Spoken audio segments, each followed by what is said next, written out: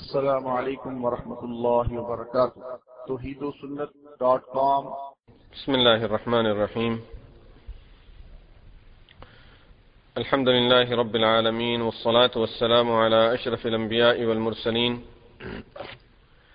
سيدنا وحبيبنا ونبينا محمد وعلى آله وأصحابه وأزواجه ومن تبعهم بإحسان إلى يوم الدين.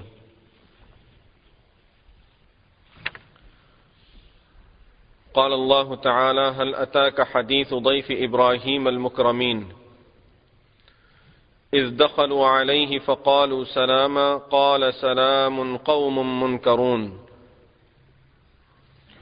فراغ إلى أهله فجاء بعجل سمين فقربه إليهم قال ألا تأكلون.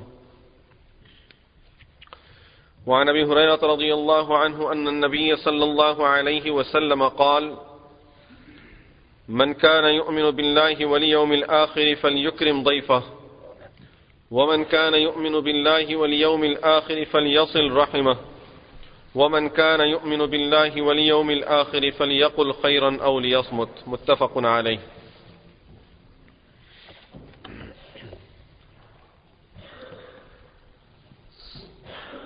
This chapter is about honoring the guest.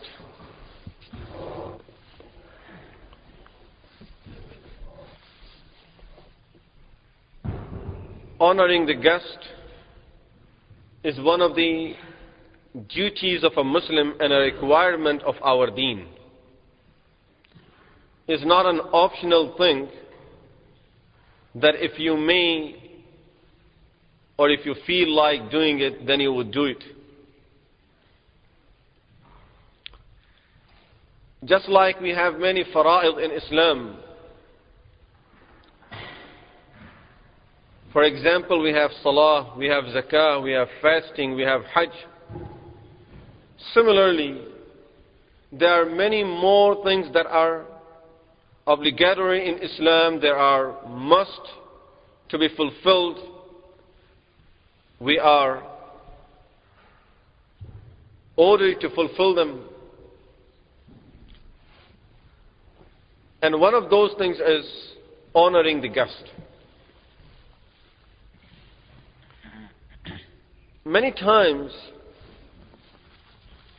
when we, even as Muslims, we think about our deen, we think of some very limited ibadas, issues of the life that we consider part of our deen. Whereas Rasulullah sallallahu alayhi wasallam has given us instructions about each and everything that we go through in our lives, and has given us details of how to perform them, how to do these things. Most of these things we find them are neglected, ignored, forgotten about. And in many cases, even if we know it and few of us know it, we have no importance for them. And therefore it is important to look at these type of ahadith and remind ourselves of them. Normally when things are not spoken about, then we forget them and we start neglecting them. That is the reason Allah subhanahu wa ta'ala did not say just come for salah 5 times a day. He also assigned adhan in Islam. And after adhan you come to the masjid, then there is iqamah also. These are all reminders. So that now we remember it's time for salah. And Allah subhanahu wa ta'ala says in Quran al-Kareem, فَذَكِّرْ فَإِنَّ الذِّكْرَى تَنْفَعُ الْمُؤْمِنِينَ. Remind, for reminder helps believers. So reminder always helps. But these are certain issues that we don't even talk about. We have totally neglected the issues and not even considered them part of our deen. There are many of these issues as we talk about these chapters in the light of ahadith. Every week we find some ahadith that we may have heard about, but they are not in our practice, or ahadith that we may not even have heard about at all in our lives, and certain issues that we never even thought that they do exist in our deen, and things that we don't even think that Rasulullah sallallahu alaihi wasallam ever talked about them. Sometimes it makes me think and wonder. Over a period of 23 years, Rasulullah sallallahu alaihi wasallam taught each and everything without neglecting any issue of our lives. We have countries that have been running for years, for hundreds of years, and still they have boards that are sitting and discussing issues, and they have board of legislators and congressmen and all of these people who are always discussing the issues and day-to-day affairs, and yet they are not able to address all of these. And not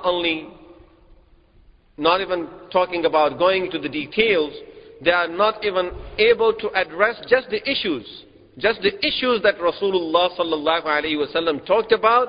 Although he talked in all the details of those issues, they are not even able to cover these issues or the headings of these issues.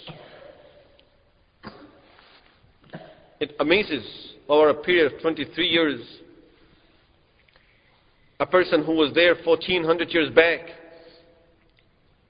would cover all of these topics, gives the most perfect and beautiful teachings about them, such teachings that even 1400 years later, with all the changes in the world, in the living standards, in the human beings themselves, in the lifestyles, in the calamities, and everything that is befalling the human beings in the world, we don't find any need of changing these teachings of Rasulullah sallallahu alaihi wasallam.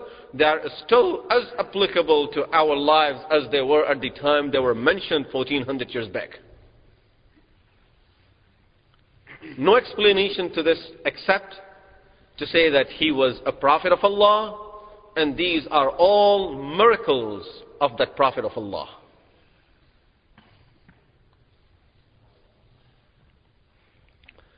So here we have the issue of honoring the guest. Rasulullah sallallahu alaihi wasallam talked so strongly about it. He did not say that if you have a guest, try to be nice with him. This is how we might put it to each other. Try to be nice to him. Try to help him. Try to honor him. Try to respect him. No, he did not use any of these words. Look at the wording of the hadith that Rasulullah sallallahu alaihi wasallam used.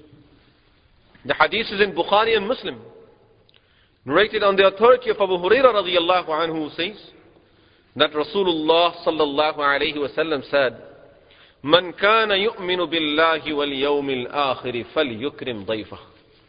Whoever believes in Allah and the Day of Judgment should honor his guest. Look at the wording. Whoever believes in Allah, whoever believes in Allah and the last day, believes that one day he will be resurrected and will be judged for his deeds. فَلْيُكْرِمْ. If you know the Arabic, if you look at the wording of the hadith, la means you must. فَلْيُكْرِمْ ضَيْفَهُ. That person must honor his guest. In simple words, he's telling us that those who do not believe in Allah and the last day are the only people who will disrespect their guests, who would not honor their guests. If you have Iman, if you have the fear of Allah, if you have iman in the day of resurrection, iman in Allah subhanahu wa ta'ala, you would for sure honor your guests.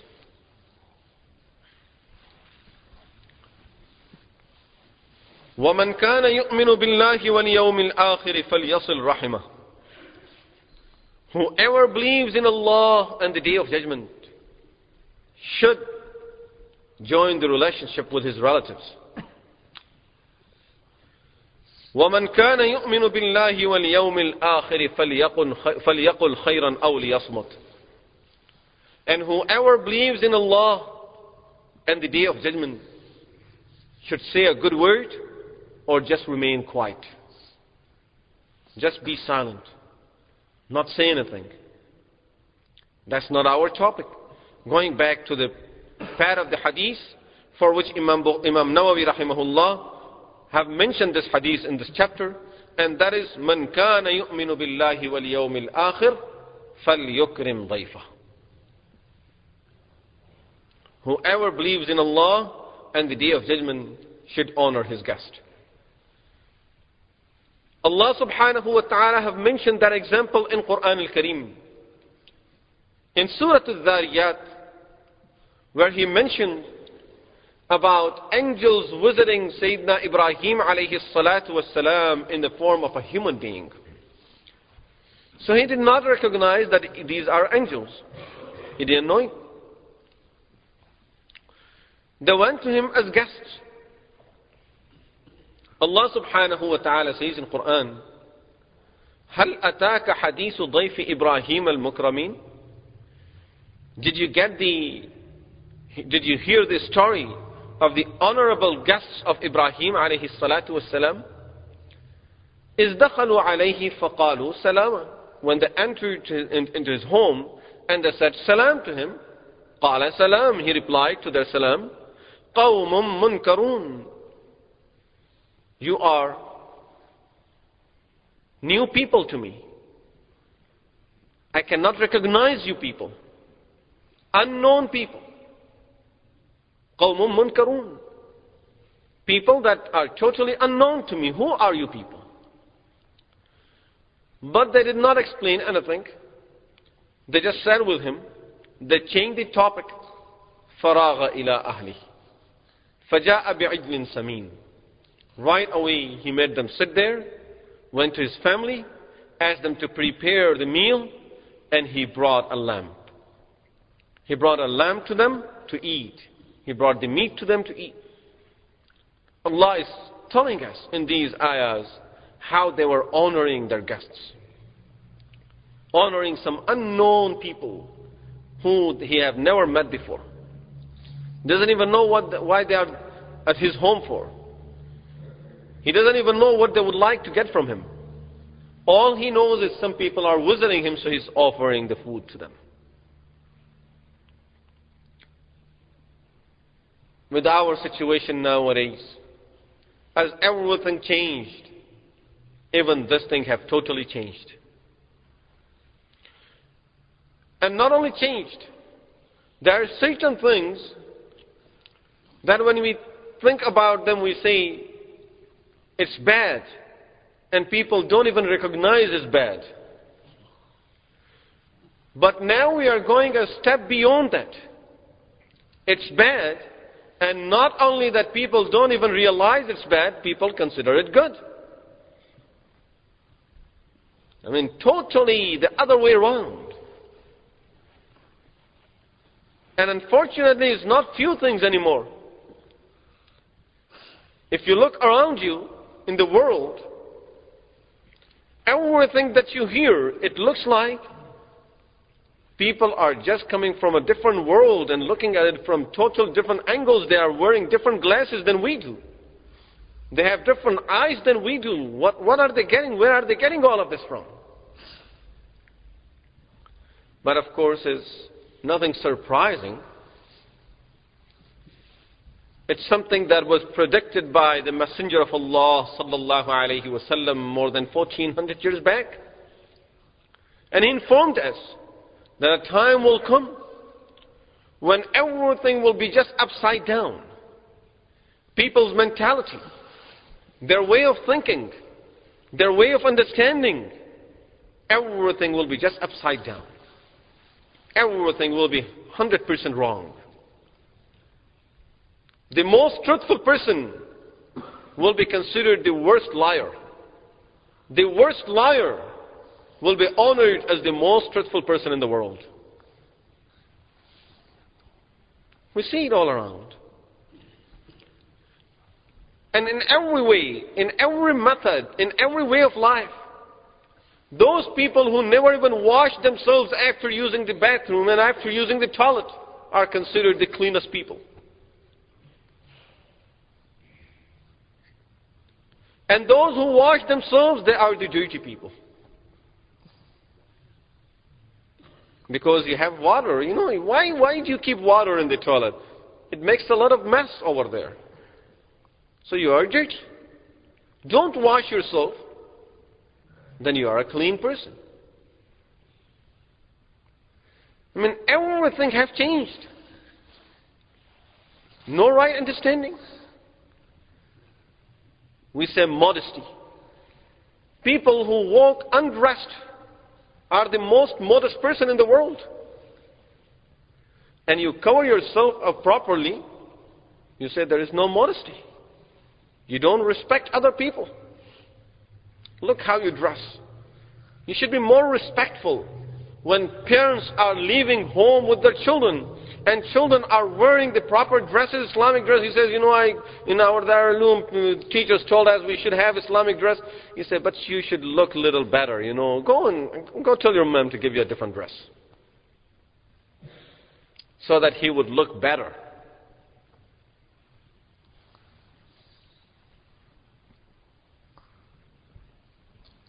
I don't want to go in details of things that we ourselves are doing. How many people complain that our wives don't like the beard on our face? Because it doesn't look nice. So how do you look nice? In other words, she wants you to look better than Yusuf alayhi salam and better than Rasulullah sallallahu alayhi wasallam, in other words. And if you take it off, then it will look better. And those Anbiya alayhimus salatu wassalam, the most perfect human beings, did not look that good.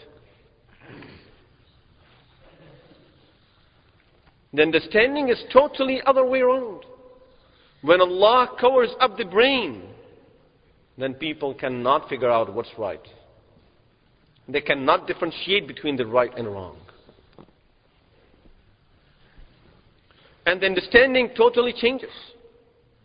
The way we look at things totally changes. Then every good looks an evil.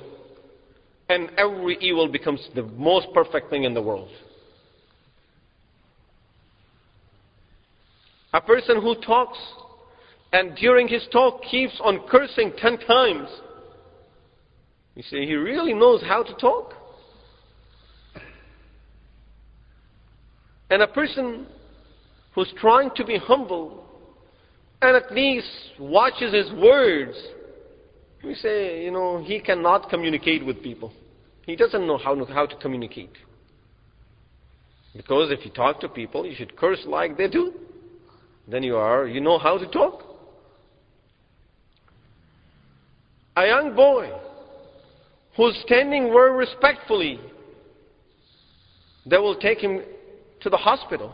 Something is wrong. They'll complain to the parents that something is wrong with your son. He's too shy.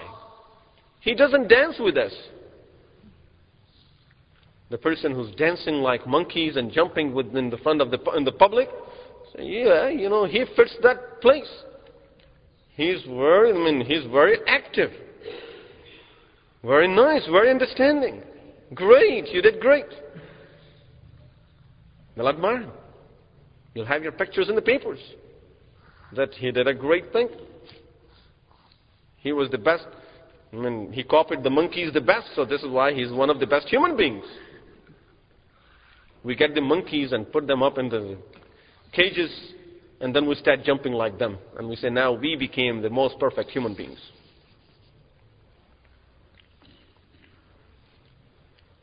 So This is when Allah subhanahu wa ta'ala covers up the brain. Of course, then people go to the extent of carving the stones and then saying, "Oh, you are my Lord. You did everything for me. You provide me with the food. You just made it, you know. You put it in front of you. You know that you just got a rock from the mountain. You just got a piece of wood from the tree. And you put it into some shape. And now, oh, you are my Lord. Lord, please save me." This is when Allah subhanahu wa ta'ala takes the understanding away, covers up the brain. You know the people who would come on public and will say, "Yes, I admit that I drink my own urine. And there are so many benefits in it." And now they are bringing the urine of those cows packed in those packages just like the water of Zamzam, and they're drinking it. Proud of it. Very proud of it.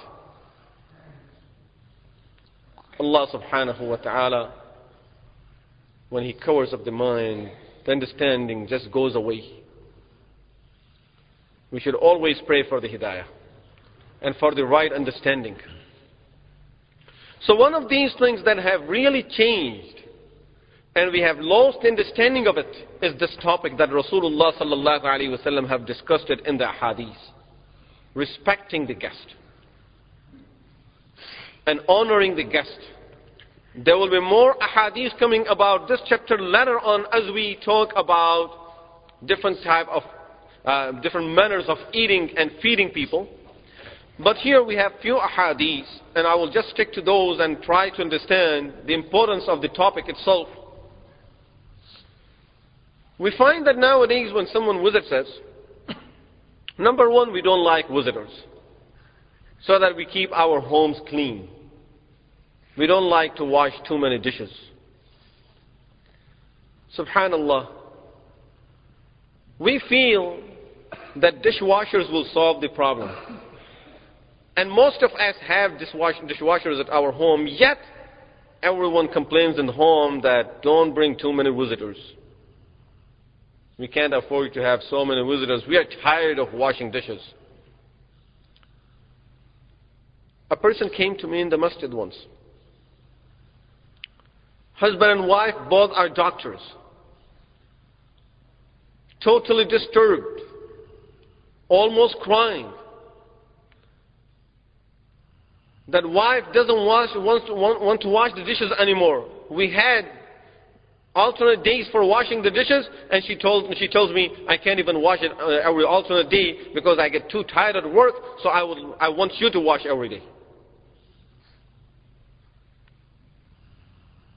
So why don't you put it in the dishwasher?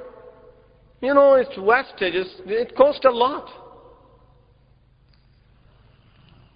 Subhanallah. You think and think over and over that we thought these things and that money will bring us everything, and that is the thing that took everything from us.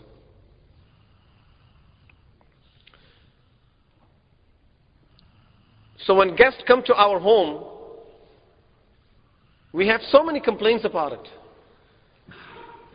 And nowadays, one of the conditions we will put, no children, please. It's only husband and wife. Don't bring your children. They are a burden. Because then they will be running all over the home, spilling food everywhere. We don't have enough. We can't afford to clean all of that. So find a babysitter. Leave your children with the babysitter, and they can just come by yourselves. Once Rasulullah sallallahu alaihi wasallam was approached by a person who said, "Ya Rasulullah, I would like you to come to my home for lunch or dinner." He said, "I would like to bring Aisha also with me. Ya Rasulullah, I would like you to just come by yourself. He said, no, then I'm not coming. Next day he comes, Ya Rasulullah, please come to my home for a lunch. He said, Wa Aisha, I'll bring Aisha with me. He says, no, Ya Rasulullah, I would like you to come by yourself. He says, no, I don't want to come then. And that person insisted every day he would come back, and that was the condition. That if you don't want me to bring her, I'm not coming. For whatever reason, Rasulullah sallallahu alayhi wasallam mentioned that, at least gives us the understanding of saying that if a person will say, no children please, we have all the right to say, I'm sorry. If you allow my children to come, then I would come, otherwise I won't. He shouldn't feel bad about it, and you shouldn't feel bad about putting that condition. And if he doesn't approve of it, don't feel bad of him not allowing them, but at least reject it, or you have the right to reject it. As simple as that. Very simple. Now we feel if we won't go, then he would feel bad about it, and then he will be upset, and then next time he won't come to our home if we invite him. No. Rasulullah sallallahu alaihi wasallam made it very clear. Wa Aisha, if you want me, I'll bring my wife. If you don't want my wife to come with me, I'm not coming. Of course, he did not apply that condition all the times, but by applying it in that incident, and at that time, gives us that ruling that we are allowed to put this condition with it for us, for accepting the invitation. And I won't come by myself. It won't be just me and my wife. And then we invite people and have them line up for picking up the food.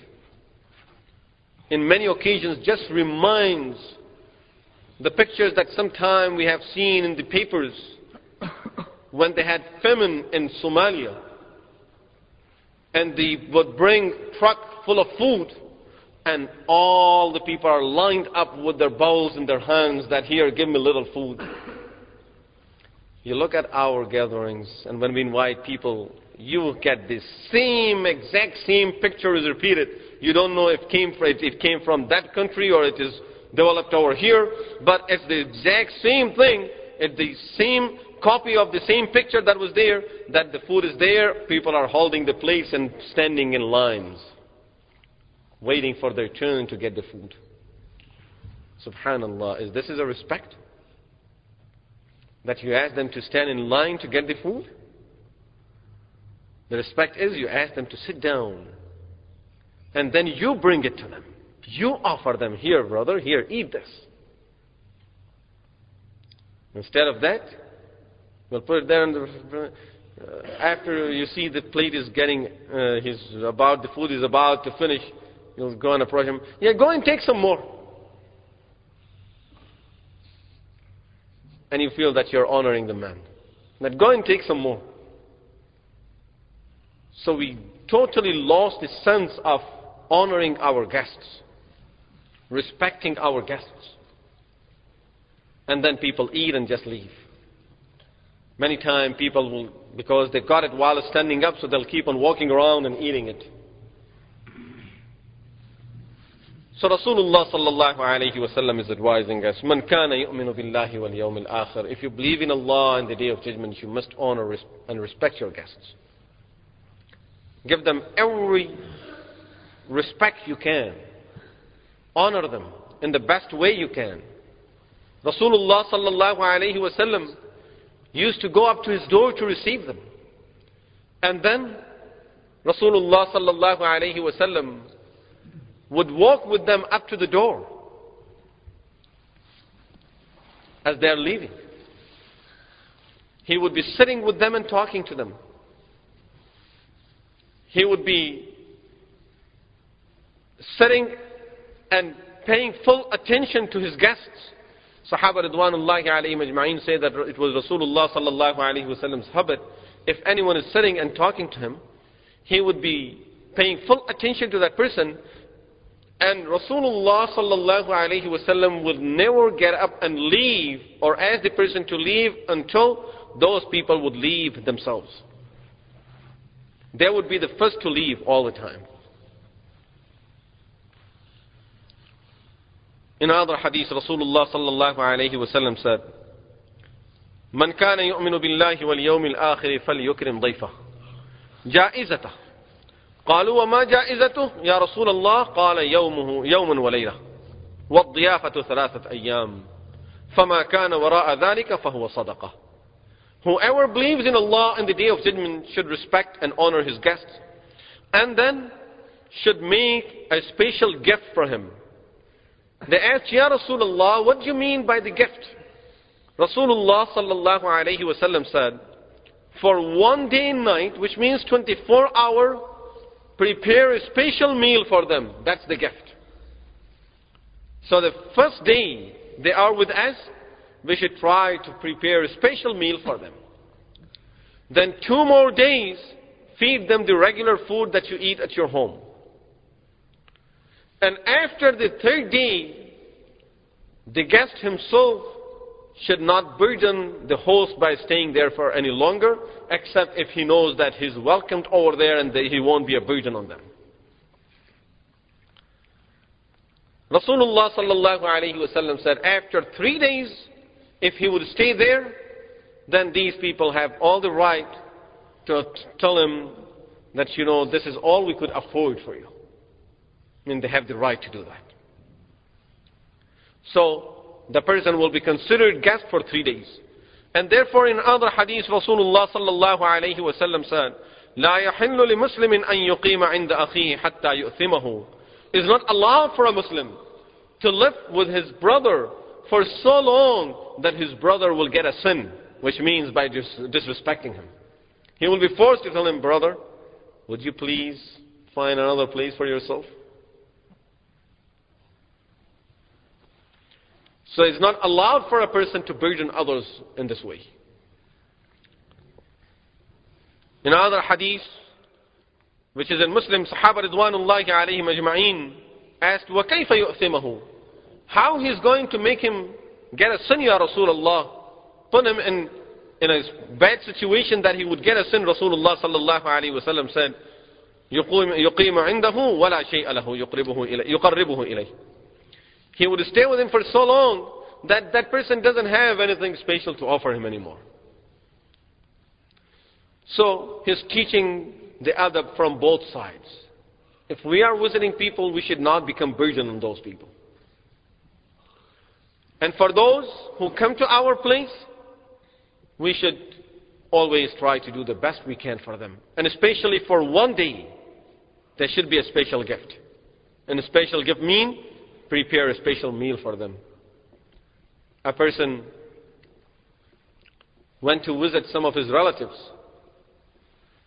and he spent there 7 days. And he was very happy that I saved the food of 7 days. After 7 days, he was coming back home. He met some of his friends on his way. And he said, we heard that you had a nice trip. Tell us something about your trip. And they started walking with him. One, another one, third one. And here he has 7 of his friends who are following him and they are walking with him. So they went and sat at his home, and one of them asked, how many days did you stay there? He said, not even a single day. What do you mean? You had a good days, some good days out there. He said, what benefit did I get? I stayed 7 days, saved the food of 7 days, and here you are 7 people to eat that food now. So I got nothing out of it. The thing that I saved over there, you people are going to finish it. I lost the benefit of it. But Rasulullah sallallahu alayhi wa sallam, on the contrary of this, he tells us that guests are barakah. Because they come with their food. They come with their rizq. No one comes in this world without his rizq. A person came to Rasulullah sallallahu alayhi wa sallam. He said, Ya Rasulullah, I'm struggling. Try my best to earn, but not able to get anything. Ya Rasulullah, tell me something that I can do by which Allah subhanahu wa ta'ala will give me a lot of barakah in my rizq. Rasulullah sallallahu alayhi wa sallam asked him to get married. He said, Ya Rasulullah, I'm having all of this hard time just by myself, without having anyone with me. So if I would have one more person with me, then we both will be in that situation. He said, just go ahead and get married. He went and he got married. After some days he came and he said, of course, naturally he came with the same complaint. Ya Rasulullah, I got married, now we both are in the same situation. So he says, go and get married to another one. So he went and he got married to another one. Now he comes back and he said, Ya Rasulullah, Allah subhanahu wa ta'ala is really giving us a lot now. How? Because everyone that's coming with their rizq. And now they're sharing it. As Rasulullah sallallahu alayhi wa sallam said in the hadith, إِنَّمَا تُنصَرُونَ وَتُرْزَقُونَ بِضُعَفَائِكُم. That Allah helps you and He provides you with your rizq and sustenance through the weak people that you support. A Sahabi who used to come and keep on stay with Rasulullah sallallahu alaihi wasallam the whole day, he would not work. His brother used to take care of him financially. So one day his brother got tired of it and he came and he said, Ya Rasulullah, look at my brother. Every day he just comes and sits in the masjid. He doesn't do nothing. Can you tell him, Ya Rasulullah, to go and do some work and earn for himself? Rasulullah sallallahu alayhi wasallam said to the person, I can do it. I can say that to him. But the risk that you are getting is you are getting it through him. If he would start earning, then you won't get what you are getting, because you are getting it through him. He said, Ya Rasulullah, then just let him stay here. I would go and earn. We are not favoring those people. So everyone that comes to our home brings his own risk with him. They are not burden on us. In fact, they are barakah. They are bringing it, and then we are sharing it. So we should never feel that that is a burden on us. Rasulullah sallallahu alayhi wa sallam, through these beautiful teachings, is creating the atmosphere of love among the Muslims. And telling us the very important forgotten fact that otherwise we would never remember it, would never understand it, that guests are barakah, and we should do our best to honor them, to respect them, to do the best we can for them, is not wastage of time, is the most perfect use and the best use of our time and of our wealth. أقول قولي هذا واستغفر الله لي ولكم ولسائر المسلمين والمسلمات وآخر دعوانا الحمد لله.